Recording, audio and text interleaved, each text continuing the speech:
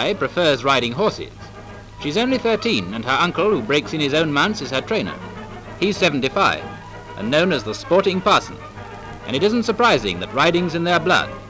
No wonder Miss Guy's the champion girl jumper of England.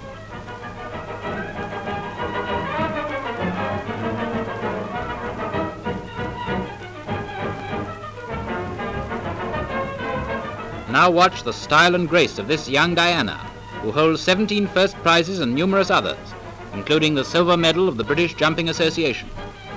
Among other things, she has the expert rider's hands, which do not depend upon the reins for keeping in the saddle.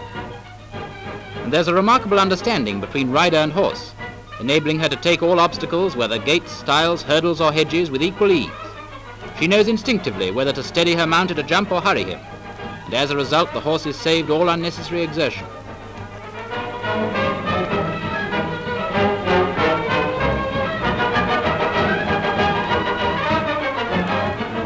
Bareback riding as well.